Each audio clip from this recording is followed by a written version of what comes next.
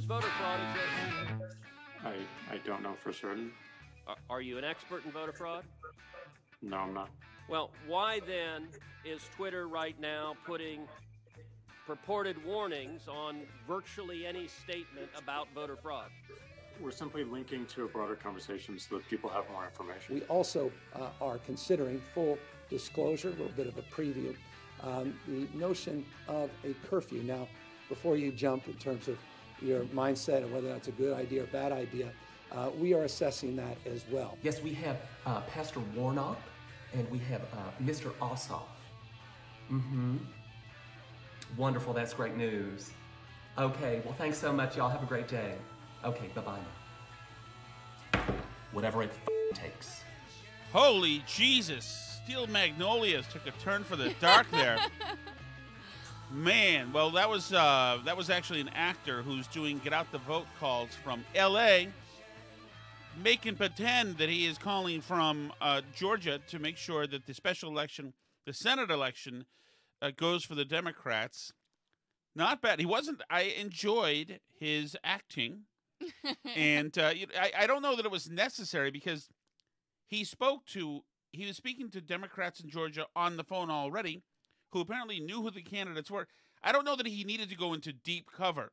He could also just talk like somebody not from Georgia. I appreciate that. Well, but how else can he express his deep disdain for the voters of Georgia, honey? Oh, you're suggesting that he was acting like a stupid redneck Democrat. Yeah. To show. I apologize for interrupting you on the Lord's Day, he says in the video. Ooh, that's a great point. Listen to that. He hates Georgia idiots. That was my takeaway. Good afternoon. This is Megan from Alpharetta. I'm calling for Miss Petunia. So this guy is named Adrian Elliott. He is an actor. He is not from Georgia. He has no accent. He's talking to somebody, some Get Out the Vote movement. He's talking to somebody, voters, Democrats in Georgia, telling them to prepare to make sure you're all up to date on the special election. Hey, Miss Petunia, how's the weather over there in Decatur? Oh, yes, it is lovely here today in Alpharetta. I'm so sorry to bother you on the Lord's Day, but I just wanted to make sure that y'all were all set up for our runoff election for Senate on January 5th. Oh, well, bless y'all. Yes. Yes, we have Pastor Warnock, and we have Mr. Ossoff. Wonderful, that's great news. Okay, well, thanks so much. Y'all have a great day. Okay, bye-bye now. Whatever it takes. So then the mask comes off at the end of this. Whatever. You know what? I would like to revise my opinion on this. One, there is nobody on the phone. Absolutely not. Yeah, no, definitely. This is all about him. Hey, hello, Miss pretend. Petunia. What kind of name would the dumb rednecks have? Petunia, probably, right? I Hello, Miss Petunia. Petunia. It totally was. What was the reference I came up with? It was great. Steel Magnolias. Did you see that movie, Alice?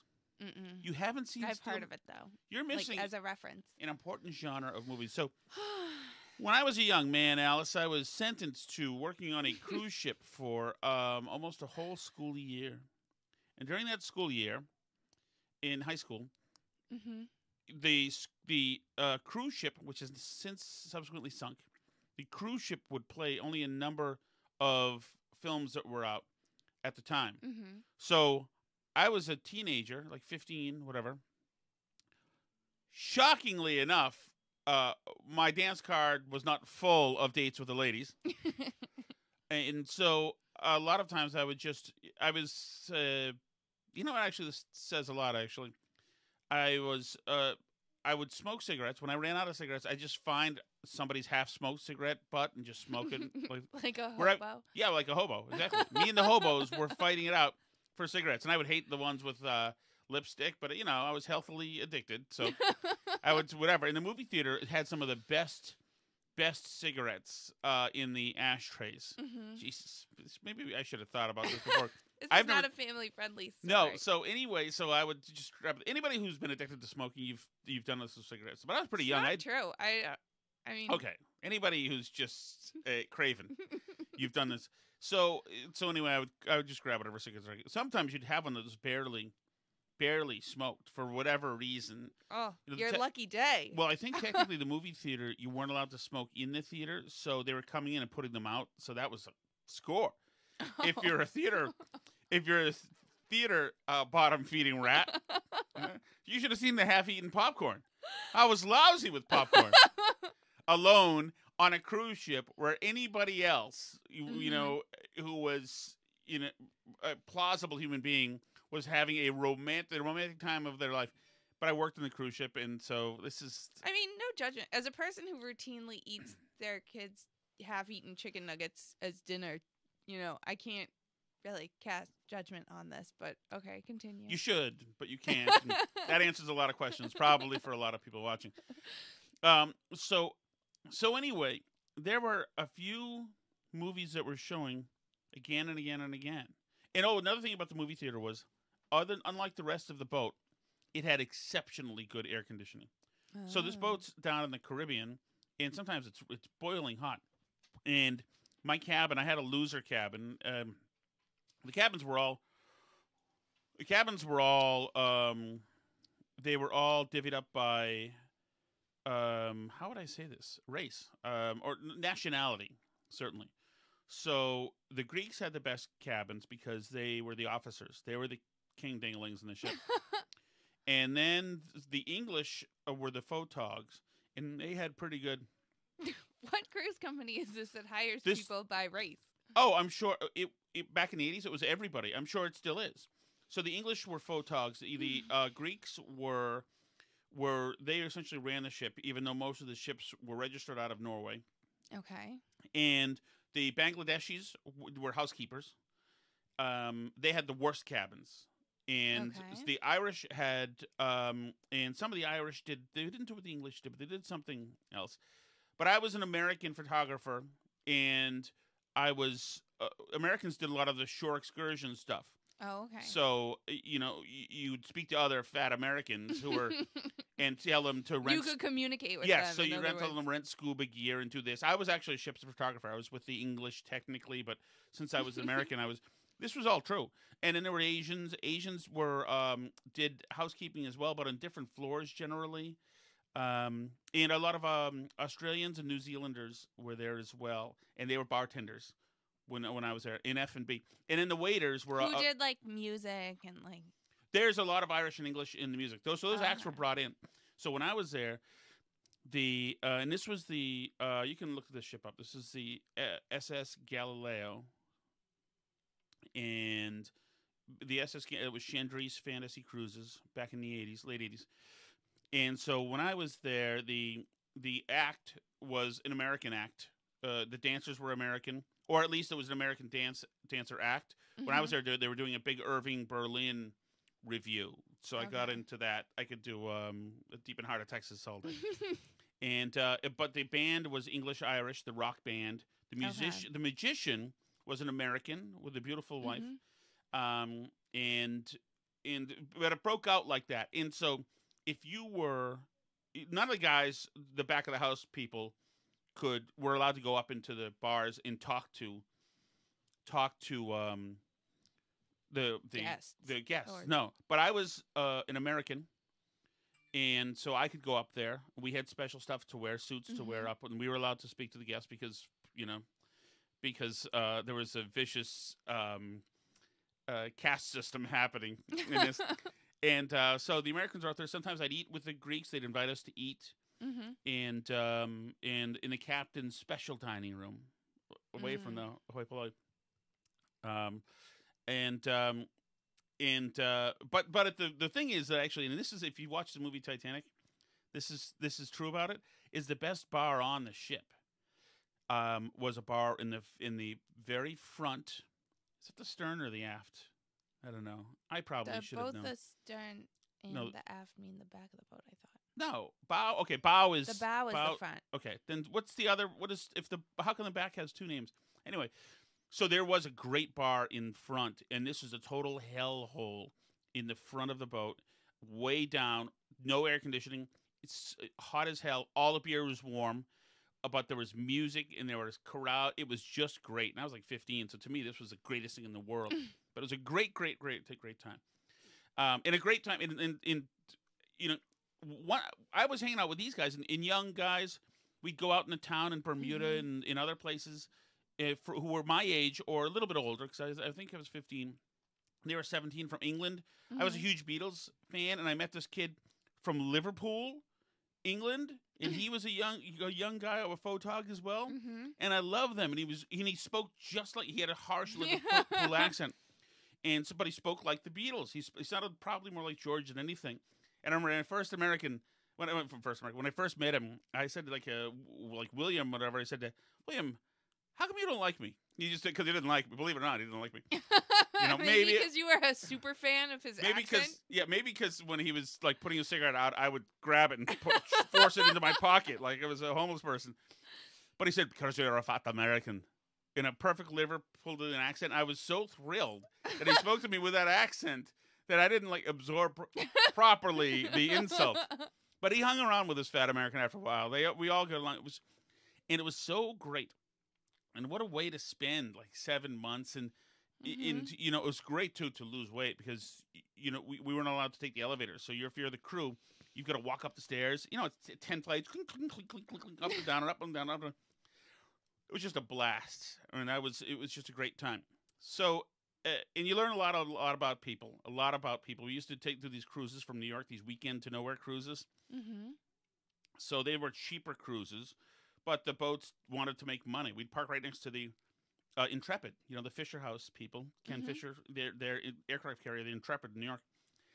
But every time on these, one of my jobs was to catch everybody trying to steal their pictures. Because everybody gets on the boat, and then when there's the captain's like cocktail party, big smiles, everybody, and take pictures of everybody eating and whatever. And then you charge. You charge the hell out of them. Back then it was probably like $10, which seemed crazy. And so these people who were going on the weekend cruises, they didn't have any money to speak of. These were like trashy cruises. So they're like, screw this. So my job was to bust them taking pictures.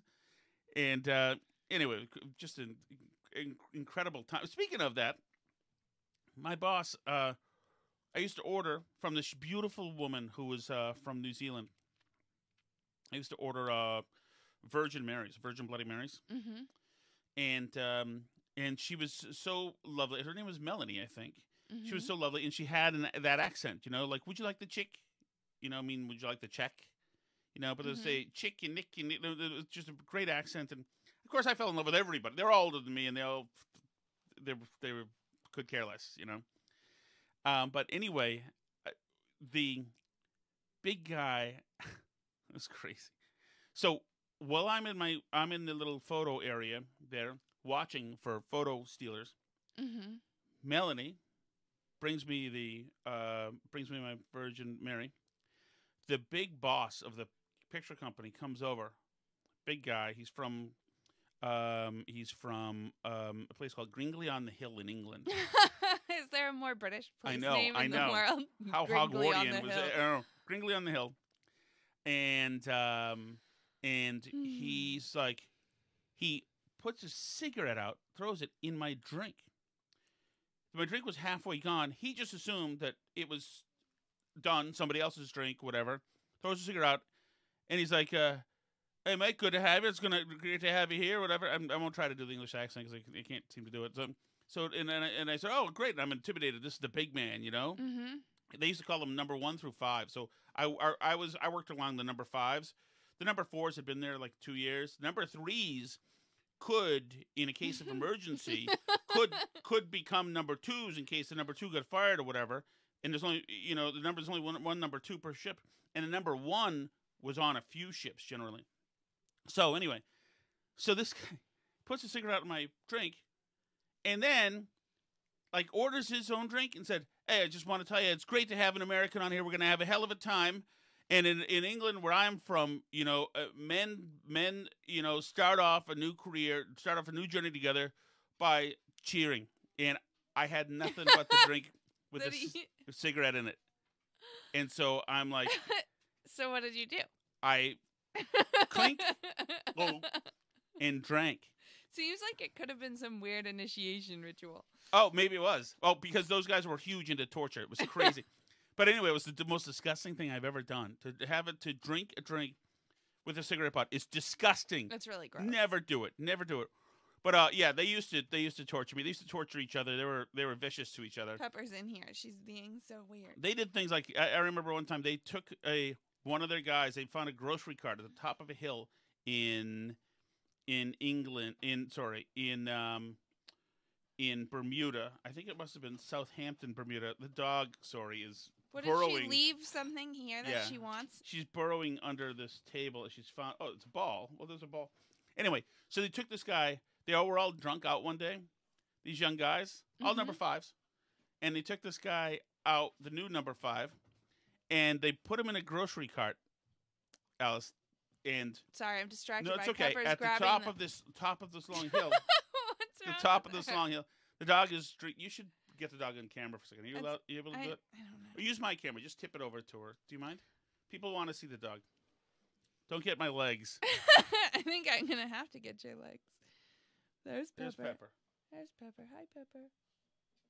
She found a tennis ball, which she Yep. will now eat. And it will be. I'll pick up a million pieces of tennis ball later. So anyway, so they get this other photog, these English guys, and they put him in the carriage at the top of this hill, Alice, and they just pushed him down the hill. It's a long hill in the middle of a city. To them, that was like fun jokes. And they used to torture you, like get you twist your arm behind your back. We'd be in the dark room to color process photos. Boom, the room's completely dark. But those dudes would take the time to try to torture us.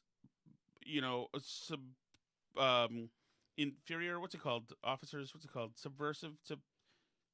Superior officer? No. What's the different? No, not Inferior officer? inferior. But there's a word in the military. You'd be subordinate. subordinate. Exactly. So the two I top love guys. when we play word guessing games. The two top guys would decide that they would torture me and the other guy, and so they turn off the lights to color process all the photos, which are on one big ribbon of cruise people. Yeah. And the room's totally dark, of course, and we just see their cigarette butts slowly walking towards us. The cherry on the cigarette butt making their way towards us to torture us. It's vicious, now that I think about it, actually. Maybe I should have called the cops, actually. No, it was awesome. Anyway, so the point is, I saw Steel Magnolias 100 billion times. You don't usually, back then, now you can watch stuff again and again. Back then, you didn't get to watch movies all the time on dry land. But I saw that a billion times. I could front and back. I just knew that movie like nothing else. I saw Big with Tom Hanks again and again and again. I knew every scene. There's a few movies like that. So that's that one movie. So I'm glad you took this journey with me back into the late 80s. And now that brings us to the guy who's doing the get out the vote thing. So his name is Adrian Elliott. You can tell how important this Georgia election is to them. I don't think it looks very good. You never know. There's a report came out today that showed that, in fact, in Georgia, the black vote actually was down, which means Stacey Abrams did not pull off. She had this huge get out the vote effort going, and she did not pull it off like it happened last time, like what they needed. So in other words, this is, and I'll borrow from the commentary guys. This is wine moms in yoga pants in the suburbs who are the driving political force in Georgia for the Democrats anyway, and the most woke in the entire country. They're most woke. We talk about white people from Wellesley all the time. Well, everybody has their Wellesley, and Georgia has more and more. Georgia's kind of having a beautiful housing boom. Right. So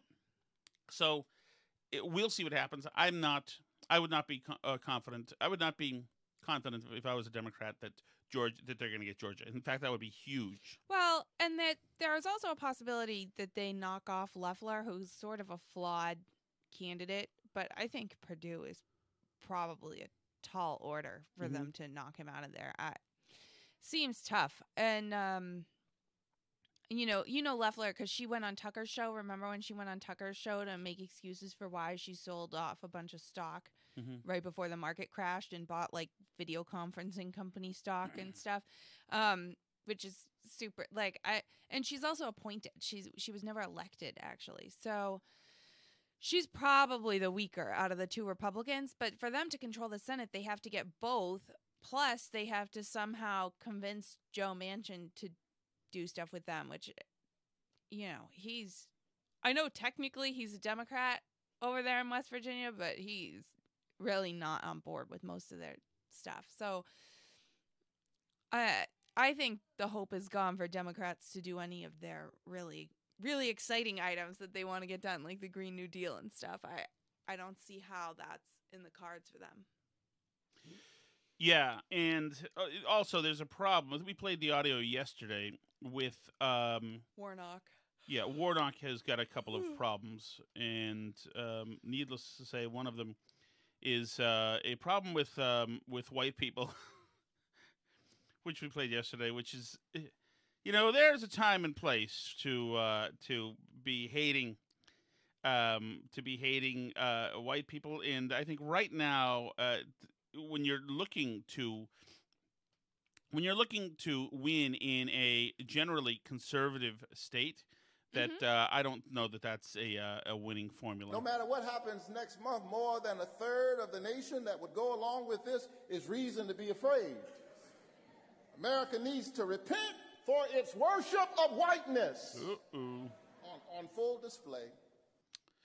So who knows? I don't think I wouldn't be optimistic. I can tell you that. So we're going to talk a little bit about the media changing. Hi, Sally. Hey. How can I help you? I just gave Mom a thumbs up because it's all good downstairs. Oh, good girl. Thank you. So the media is changing here locally in Boston. The big news today is that Howie Carr's producer, our second chair, Grace Curley, who we've had on in the first couple of weeks, I think I had her on, who's an awesome person. Grace Curley is now moving to Chaz. That was the name of the episode. Oh, is that true? Oh, right. Okay. Hey, Grace Curley is a great talent and one of the nicest people in radio. And she's got 1,000 tools. She's got a knack for politics. And this contagious, humor about politics that for somebody who's 28 years old in a blue state, a young woman who's 28 years old is just, it's so rare. You just don't see it a lot. And Alice, you have it. And Grace Curley has it. And so Grace has this great gig down to WRKO in Boston. And that was the spot that was, what was the home of VB, who was also been on a couple times. But my understanding is that she's doing it through the Howie Carr radio network. Well, right. And that it's not necessarily confirmed, although obviously, but it's not necessarily confirmed by RKO that they're going to be taking Grace in the 12 to 3 spot. I mean, no, I'm not saying that they won't take her, because they will, obviously. But I'm saying that I don't think RKO is saying, oh, good, look, we're replacing VB with Grace. I think Howie Carr Radio Network has announced that Grace Curley is going to be having a show that's from 12 to 3 that will be taken in syndication by places that want it. No, it's part of a bigger Howie RKO iHeart deal. Oh, okay. So because I hadn't seen that. Okay. Howie announced it today. No, she's in there from 12 to 3, and Howie will be there from 3 to 7. If you're not from Massachusetts, Howie Carr is the guy who's been really the stalwart conservative reporter, anti-big government, anti-government waste, anti-corruption guy for 40, almost 50 years in Massachusetts. And he's got a very popular radio show as well. He's kind of like John, who's the guy from Chicago, it's the Sun-Times, right? John Strand, you know him, Alice? Fred Smirlis' cousin.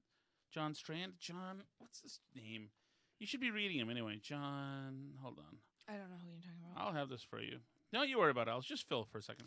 Yeah, well, speaking of Fred Smirlis, remember when I sat next to Fred Smirlis at the Republican caucus with my tiny baby who barfed on me during it? And then he was in pictures, like, right by me. And you were like, you were sitting by Fred Smirlis? And I didn't know who it was. And I was like, Fred Smirlis should be. He played for the New York Giants. No, I'm sorry, for the Buffalo Bills.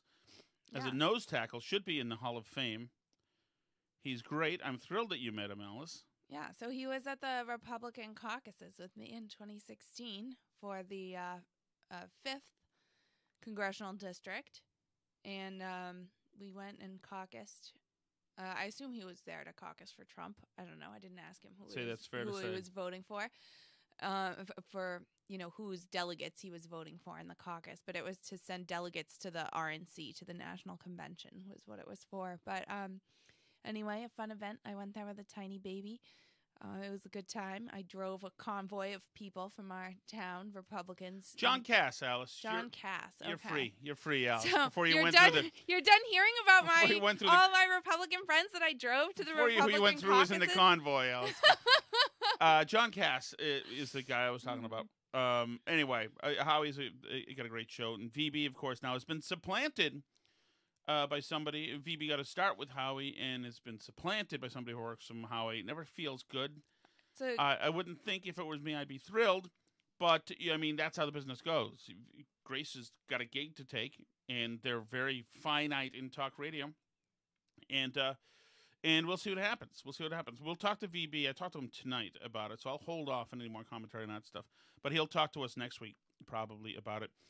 But media is changing. I mean, there's a story. There are a bunch of stories about newspapers, about broadsheets in tabloids just tanking in circulation.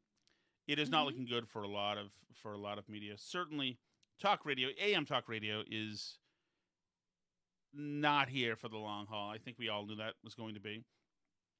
And print newspapers are not living off the print model. Everybody's losing print circulation. So it's digital. This is also not breaking news. But the problem is that digital, even with the same amount of readership in digital that you had in print, it's not the same amount of revenue.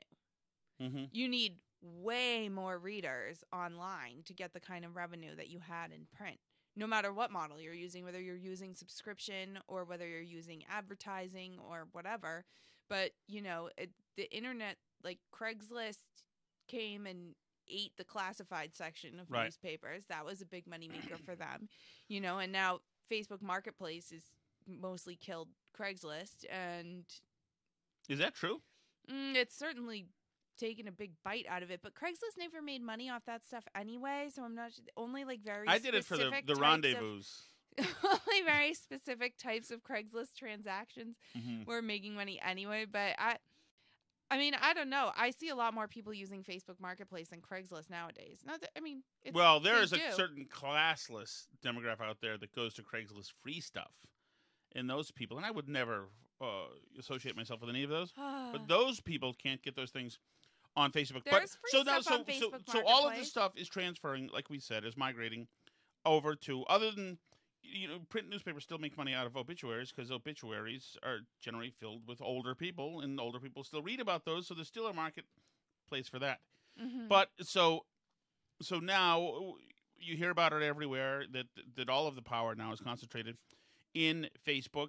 The communications and marketing marketplace is dominated by companies like Twitter, certainly Google. Now, to find anything out in the web, of course, you need Google, and Google decides what results you get. And of course, there's Google's ad wing. This was the other thing I was going to say about the print newspapers, is that once all the advertising moved online, it virtually all flows through Google, and Google's taking a piece that wasn't getting taken out when you were doing print advertising. And, because Google's a private company, no one really knows exactly how much that piece is, and that's, a lot of people believe, one reason why there's so much less money to be made in digital advertising for these companies is because a big chunk of it is going to Google. Yeah. Or Facebook ads or whoever, but primarily most places are running all their ads through Google. And it's not really a very healthy ecosystem in terms of the online advertising marketplace. Right. And these guys are hugely powerful now. And I don't know if we're at the point where they technically have a monopoly, but they are huge. I mean, they'd argue that they're competing with each other, but I don't think that's really true. I mean, there's no other Twitter. There's no... And there's no other Google. Google essentially, I don't know exactly what % of internet search flows through Google, but it's enormous. Right. And it's kind of like, when you've got two 2 or 3, owners of the railroads 125 years ago, and 2 or 3, steel makers for the rails. Yeah, but it's more like if there was one steel company, right. one rail company, and like one coal company or whatever. Right.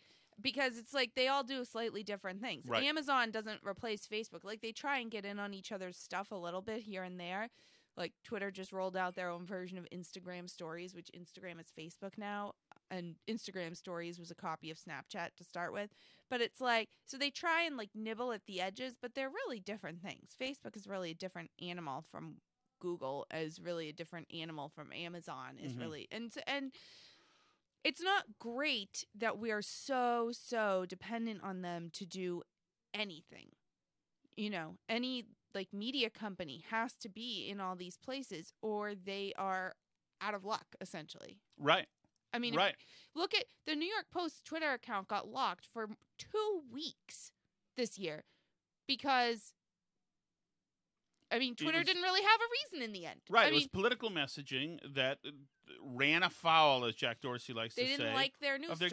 Exactly. They didn't like the story. Meanwhile, they've run other stories equivalent or more egregious that should have run afoul of their policies, but were politically, averse to where they are. And so they pick and choose. Right. And so should such a huge carrier get to decide willy-nilly, what rates and what doesn't? Anyway, so Jack Dorsey was hauled in front of Ted Cruz today, virtually, to talk about this stuff. I generally want to throw myself out of the window when I started seeing these back and forths between performative congressmen and these tech CEOs who none of them seem to be all right. None of them seem like they could operate socially in a space. They seem like the kind of person who might grab cigarette butts from a movie theater, that kind of person. Because the internet guys have shark eyes and don't know what's happening. They're all a little bit simple in their own way. They might be geniuses in the different scale, but person to person, they don't really know what's going on. And then you have these politicians putting on a song and dance. Some of the politicians I like. We're going to play Ted Cruz. I like him just fine. Get rid of the cameras. Right. Take away the cameras out of Congress. But these people don't need this. Right. It's just posturing. When Twitter is editing and censoring and silencing, the New York Post, the newspaper with the 4th highest circulation in the country, and Politico, one of the leading newspapers in the country, is Twitter behaving as a publisher when it's deciding what stories reporters are allowed to write and publish and what stories they're not? No, and that account was not suspended. It fell afoul of the hacked materials policy. We realized that there was an error in that policy and the enforcement. Hold on. I'm literally looking at the tweet from Twitter that says your account has been locked. You're telling me that this is not an accurate... That's a lock. That's a lock and can be unlocked when... That's a lock, not a suspension. Oh, okay. And this is... And I think Dorsey, who does not seem to have a mind with nuance, probably thinks that answer is okay. But we're dealing with somebody like Ted Cruz, who's a lawyer and a politician and a crafty guy. He's not going to allow that. I understand that you have the star chamber power. Your answer is always, well, once we silence you, we can choose to allow you to speak. So they go on. Cruz just keeps putting it to this guy who does not really have the adequate ability to bat Cruz's assaults away. Does voter fraud exist? I don't know for certain. That's that's the legal team saying, okay, when Cruz asks you if voter fraud exists, you are being set up, Jack. Jack, listen to us. Listen to us. You're being set up. That means he's going to try to decapitate you in 30 seconds later. So be prepared. So does voter fraud exist? I don't know. Are you an expert in voter fraud? No, I'm not. Well, why then is Twitter right now putting purported warnings on virtually any statement about voter fraud? We're simply linking to a broader conversation so that people have more information. That is cute, though. We're linking to a broader conversation. So anytime I see something, talking about, for instance, it's some Antifa guy clocking a Trump supporter out of the blue, and I want to retweet it. It says, wait, do you want to learn a little bit more about this maybe before you go ahead and do that willy-nilly? The other way around, no, it's absolutely hate, and go ahead and retweet it. No, you're not. You put up a page that says, quote, voter fraud of any kind is exceedingly rare in the United States. That's not linking to a broader conversation. That's taking a disputed policy position, and you're a publisher when you're doing that. You're entitled to take a policy position, but you don't get to pretend you're not a publisher and get a special benefit under Section 230 as a result. That link is pointing to a broader conversation with tweets from publishers and people all around the country. Did he say a proto-conversation? A broader conversation. Broader, I okay. think he said again. Okay, yeah. Mr. Dorsey, would the following statement violate Twitter's policies? Quote, absentee ballots remain the largest source of potential voter fraud. I imagine that we would label it so that people can have more context and read through. How about this quote? Quote, third-party organizations, candidates, and political activists. Voter fraud is particularly possible where, quote, third-party organizations, candidates, and political party activists are involved in, quote, handling absentee ballots. Would you flag that as potentially misleading? I don't know the specifics of how we might enforce that, but I imagine a lot of these would have a label pointing people to. Okay, have you had enough of this? Would you like to say something about this? Because I can't go through much more of this. I mean, we get it. Twitter's enforcement policies are just, trying to provide cover for the fact that Twitter doesn't want to be blamed for people saying things the left doesn't like on Twitter, that, and Facebook has the same problem. All these places, people get upset that people get into QAnon conspiracy theories on Twitter. Mm-hmm. The type of people that but Jack Alice, Dorsey... they get upset about smaller things than that. No, I know, but this is like, I feel where the impetus comes from for like why they do this, right? Is like the type of people that Jack Dorsey wants to go to cocktail parties with don't like it that there's people out there hearing about QAnon, and they're hearing about QAnon on a platform that Jack Dorsey makes. So they're going to him and saying, why do you allow this? People that work in the company are saying, why are you allowing people to hear about this stuff? But then they get mission creep, like first they don't want to allow people to hear about things that like definitely aren't true. Like Trump saying he won the election when he didn't win the election, and then, they want people to hear that voter fraud can't possibly happen and there's no way that absentee ballots can be. So this is the thing, is that all their policies are just trying to create a way that they can explain why they're taking off the stuff that really they're just taking off because they want to take it off.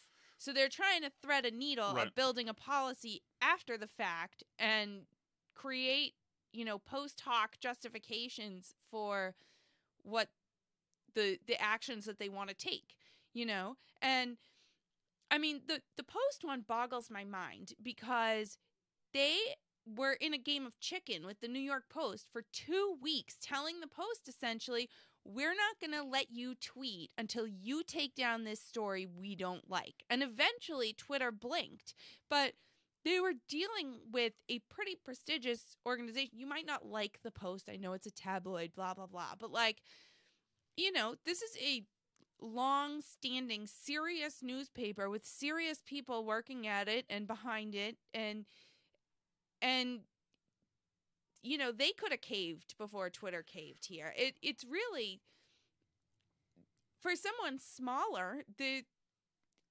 decision would really be, there was no way if you or I tweeted something and Twitter locked our account until we deleted it, there's no way you or I could fight it until they change their mind. You can't, you have to be so big that it's really like, and it just shows how much they control the conversation, how much Twitter is, how much people depend on Twitter and how much control Twitter has over who says what on the platform. Right, and I think that the internal pressure they get, you mentioned it, is underestimated. I think that probably they have these big sharing Diet Coke staff meetings, all staff meetings, and the staff is allowed to get whatever they want to off their chest and share their emotions and stream of woke consciousness, conventions every Right. Friday, and they tell them that they feel unsafe by having a lot of this content out there. And Dorsey speaks that language. Now they've all adopted this. This is now overlaid into their prime directive and into their It's the new HR religion on the left. right. So they have to listen to this horse from people. The same way that with James Damore wrote the thing with Google, and everybody got upset. It was people inside of Google who said, we don't feel safe with him around. It's incredible what he's done.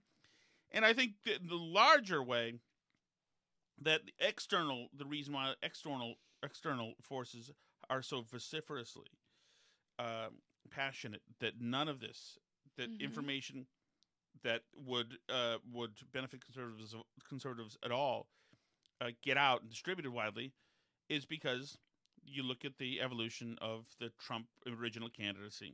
In 2015, it was a joke. Everybody laughed. It was a joke.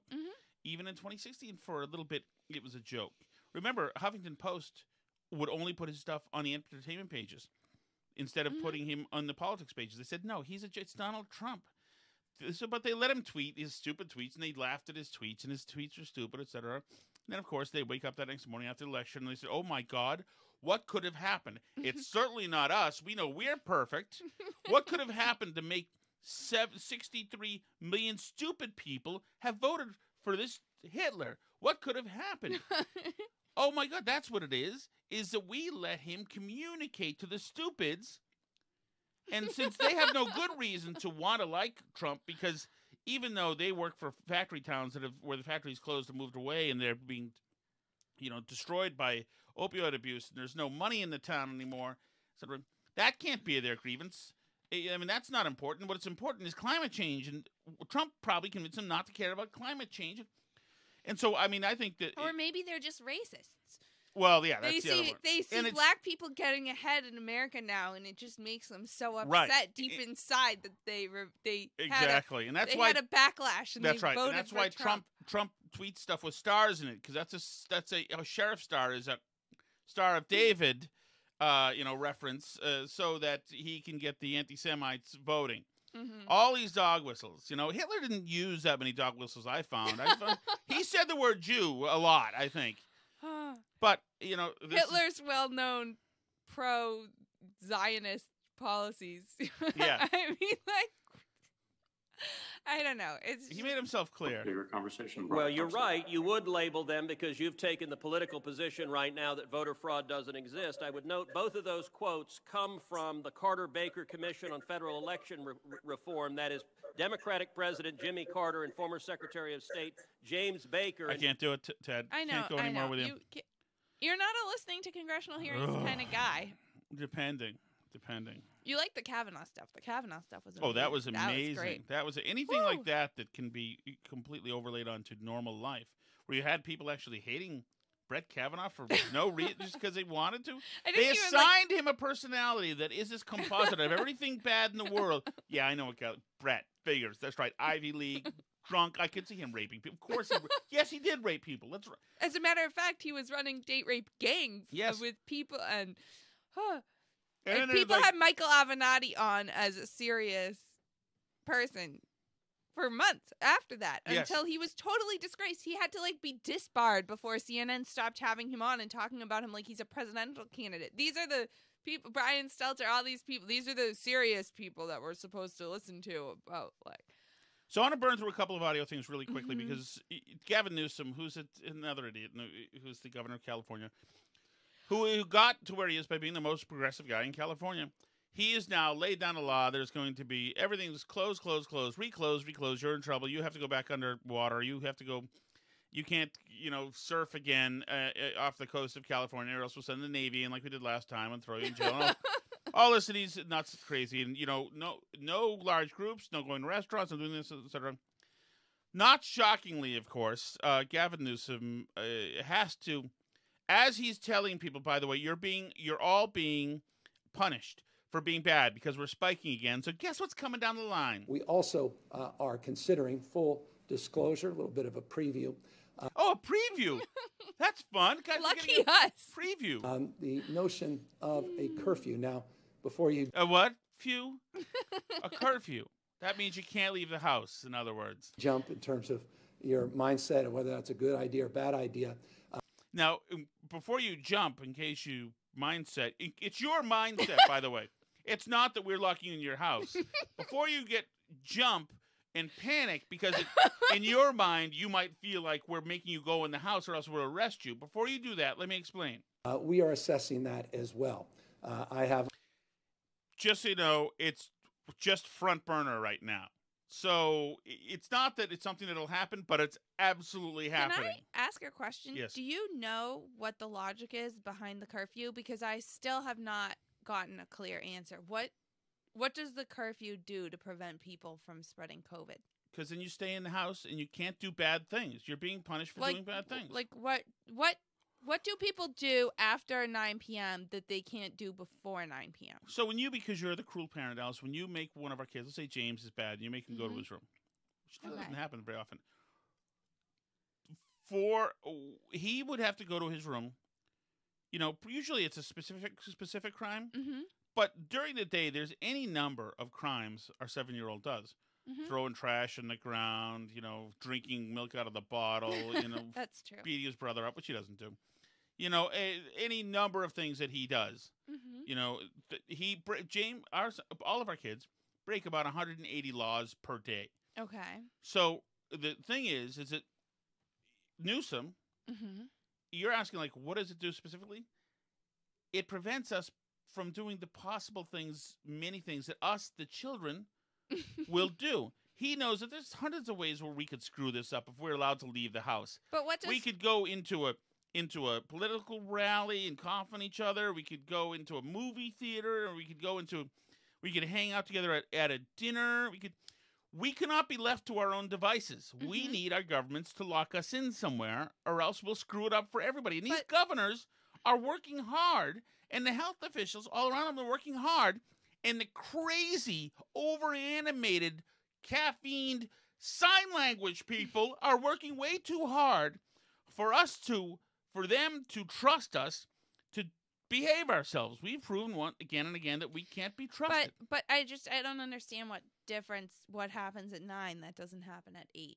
He'll make it 8. What are we gonna do wrong? Don't try. Okay, but I guess I'm asking, why not just lock everybody in the house 24/7? Why stop at a particular time you of asked day? that question. This will be the Alice Shattuck era of locking, hide in place. On my desk, quite literally, 3 studies from France, Germany, and Saudi Arabia, interestingly, that have done. Geez, wonder how the Saudis keep people inside. So I went out to get the paper, and the good thing is they have the paper. The bad thing is they cut off my hand. Comprehensive studies on the efficacy of their strategies as it relates to curfews. We know in the United States there are 2. The Saudis have found a constructive way to make sure that the women don't step out of line. We are looking into that. 2 states in particular that have what statewide curfews of interest, at least. What state would be crazy enough to be having a curfew? And that's Massachusetts. Oh, well. There you go.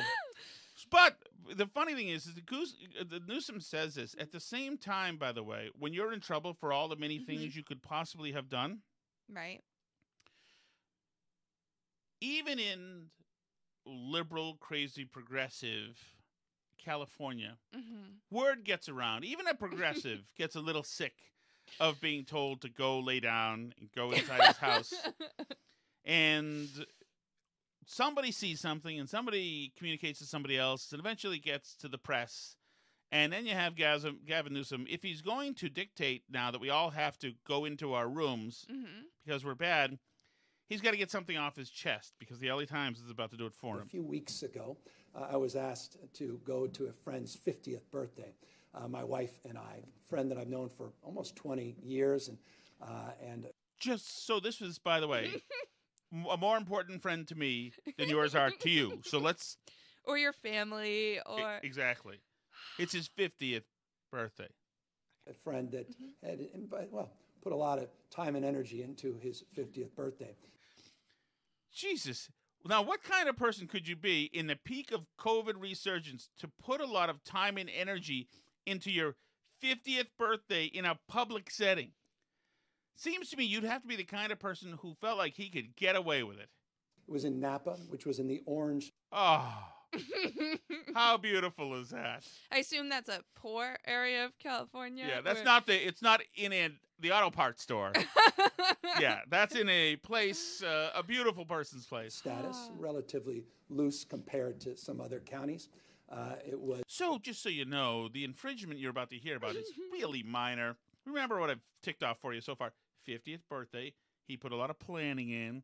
It's in Napa, wide open Napa. To be an outdoor restaurant, and we started the program started at 4 o'clock. It was one of those early reservations. I got there a little bit late at 4:30.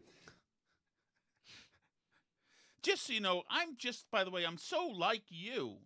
I got there, it was 4 o'clock, right? Am I right with 4 o'clock being early? Right? Everybody, right?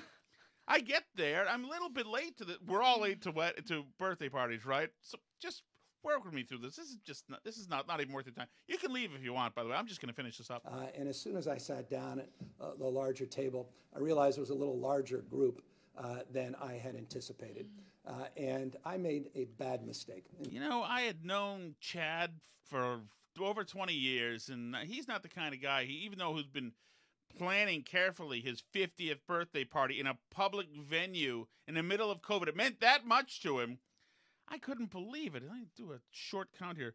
The table seems really big. Instead of sitting down, I should have stood up and walked back, got in my car, and drove back to my house. But mostly, it was Chad's awesome 50th birthday. I didn't see anybody around who would know anything. And who cares? Because I'm not going to change my life, alter my life. I'm not curfewed. I'm not stupid. I'm a really important progressive woke person. I'm Gavin Newsom. You're the ones who have the curfew because you're not me. Instead, I chose to sit there with my wife and a number of other couples that were outside the house. Wow, how wholesome. I was there with my wife, by the way, the person I love. Okay? We were a little bit late. You've been late. You have a wife, right? Person I love. And some other couples. Just people. These were just a number of... It's not that there were 73 people. It's that there were 35 couples and one single person there. Household. You can quibble about the guidelines, et cetera, but the spirit of what I'm preaching all the time. I love it. You can quibble about the guidelines.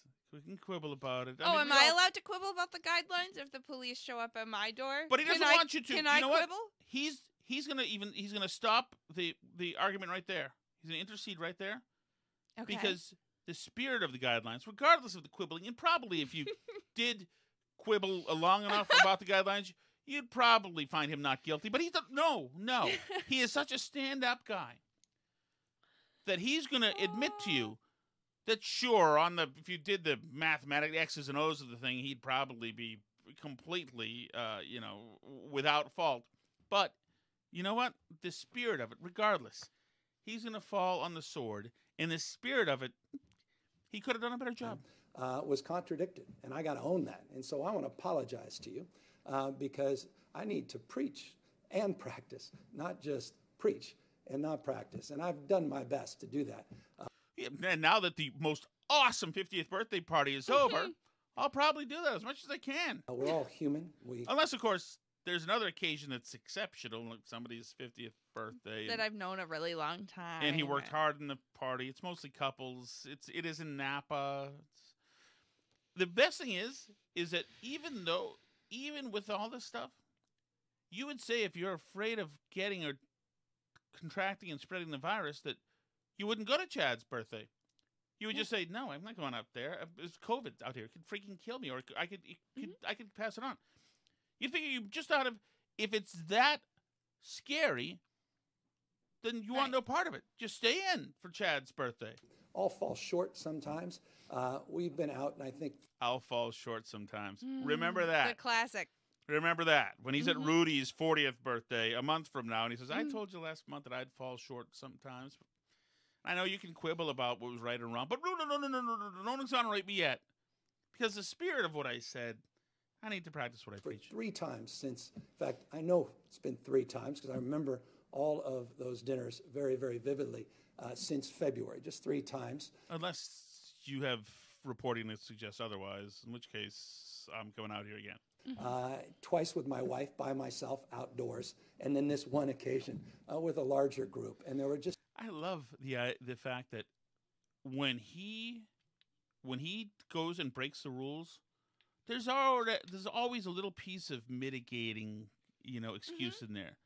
But yes, fine. I was out with my wife, though. I mean, come on. I mean, let's be sensible here. We can be out with our wives, right? Like, let's be sensible here. You can have your bar open so you don't have to. Your life isn't destroyed. That is not being no.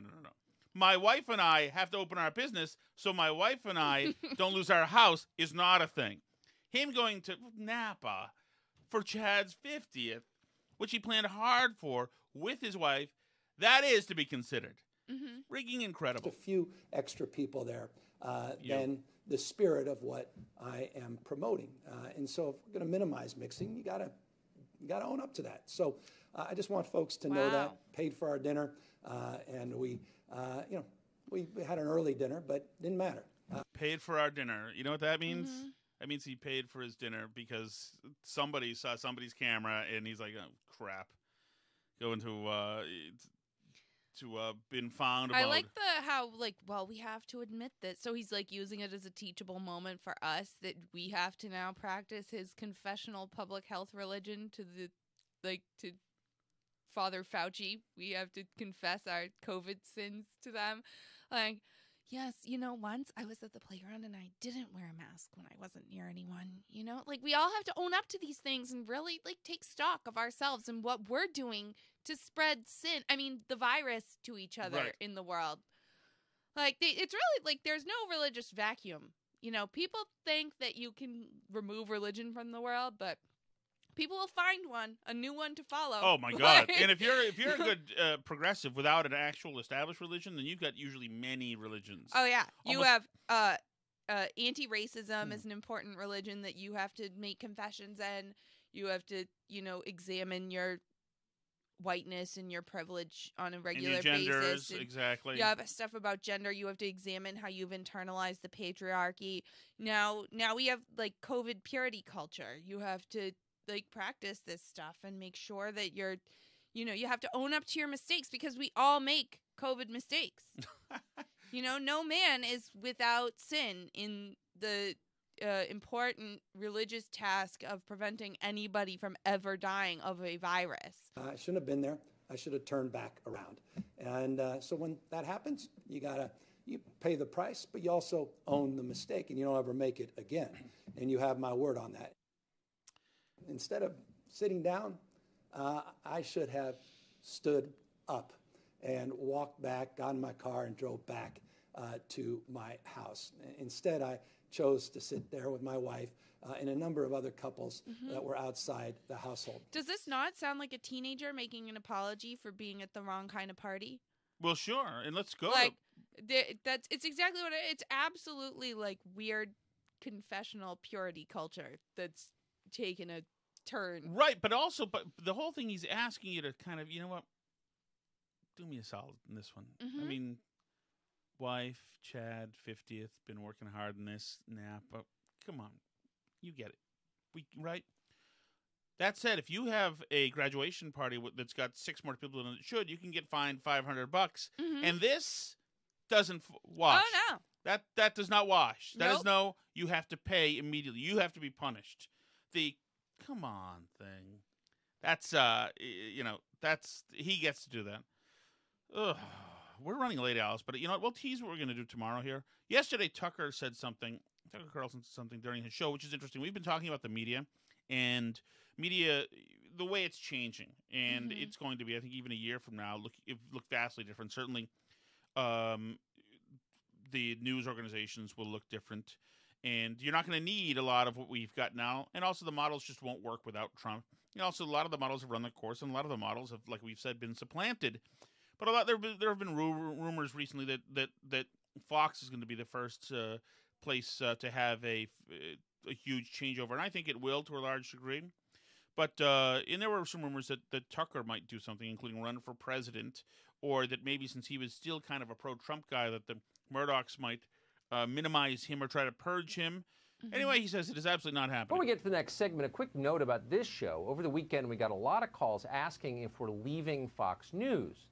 Ironically, at that very moment, we were working on a project to expand the amount of reporting and analysis we do in this hour across other parts of the company. This show is not going anywhere. It's getting bigger. The people who run Fox News want more of it, not less, and we are grateful for that. We'll have specifics soon. But as always, thank you for your trust in us. We'll do our best to be worthy of it. Okay, before we go, we will play Charlie Kirk. How about this? Can be interpreted as a... Charlie Kirk on Thanksgiving. The left has always hated Thanksgiving. Thanksgiving can be interpreted as a religious holiday if you believe in giving thanks to a creator. But they hate Thanksgiving because they believe there is nothing you should be thankful for in America. This is an awful place. It is cancerous, rotten to the core. Tear it all down. Burn it from within. Why would you be thankful? Instead, we need a revolution. Remember, as the Students for a Democratic Society radicals once wrote in the 1960s, they said, conflict is the origin of everything. What happens when you're thankful? By definition, you're less likely... Well, I can tell you this. We've got several left members of the family, and they all love Thanksgiving. I know. I think he's attributing a lot of stuff to the left here that's not necessary. Dial it back a little bit, Shirley. They're fine. They like the food. They certainly think Columbus is... Oh, wait, that's not Thanksgiving. That's not him, right? No. They certainly think that the colonists genocided the Indians and all that stuff. But I understand that young Republicans are young Republicans, and